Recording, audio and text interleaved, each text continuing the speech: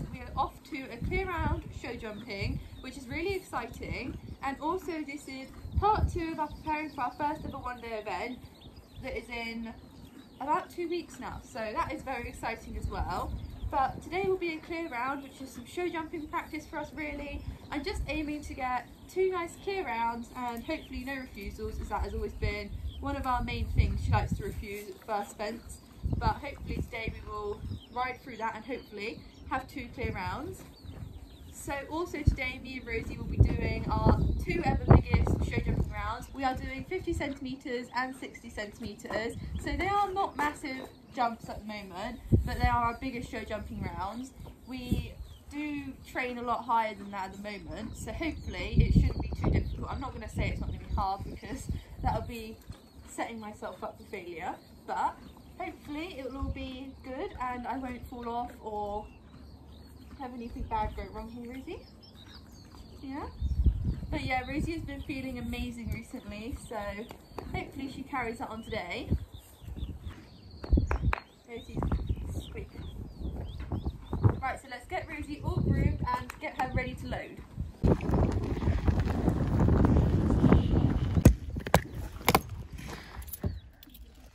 So all of our tack is already in here.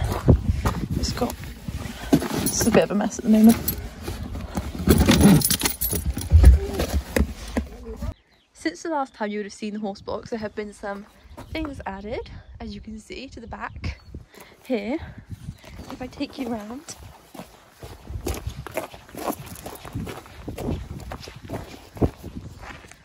Also, do you see that?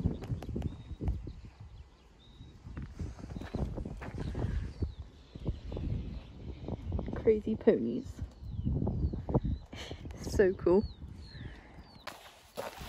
So yeah, I've got Rosie's massage pad here to go in the back because we're going to put this on when we get there today, as we're going to have a little bit of time for me to walk the course hopefully. In there.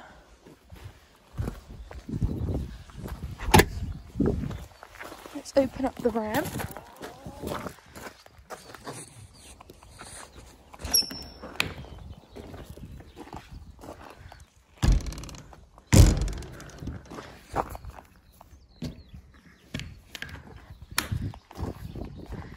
Pin them back. The amazing thing about this ramp is, like, I can just open one and then I open the other and the ramp doesn't come down. You have to like pull it down. It's good because you only need one hand to do it. And partition.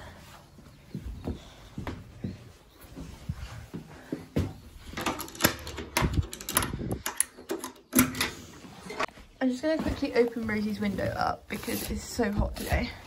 That's also one of my other favourite parts, the windows. This one's already, yeah, this one's already open.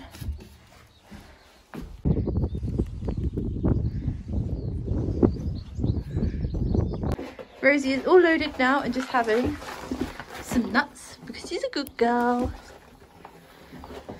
She loves it in her.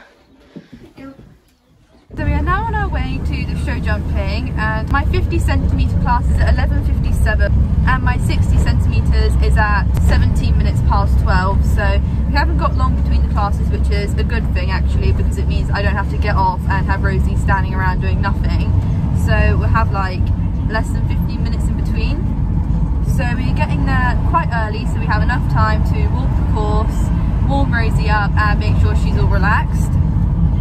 So the aim for today will be to have no refusals, as that has been our biggest problem, and I'd like to get 2 clear rounds because then we can have 2 nice rosettes, but I feel like I would be most happy if we don't have any refusals because poles are Rosie's department, so I'll just be happy if we don't spend the afternoon in the hospital.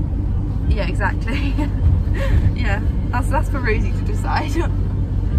But yeah, so we have only just left, so we have about, what, 40 minutes? Yeah, about 40 minutes until we get there.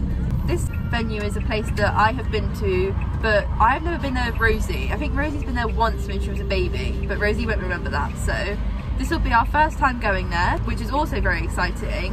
And from what I've seen, they like to make their courses quite twisty and, what would you say? Quite small and twisty. Yeah, lots of jumps in a small area. So keep us on our toes, I guess. So yeah, we'll be there in about 40 minutes and we'll see you then.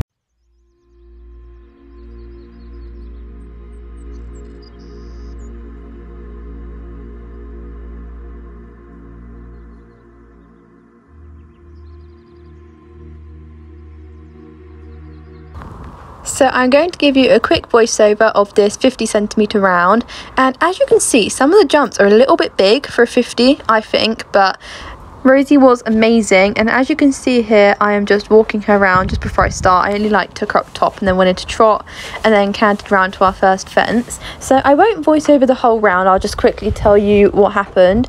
So we had one pole in the 50, which was the third fence, which you'll see in a minute. I just think that Rosie really didn't see it properly or pick up her feet, but that was the only pole. So I'm actually really proud of her. We didn't have a single refusal, and as you can see here for the first fence, I was like pushing her right on, like, get over this, and she actually was amazing. And then as soon as we were over the first fence, she didn't even look at anything else. But yeah, we did get one pole, so it wasn't a clear round, but that doesn't really bother me. But I will leave you to watch the rest of the round.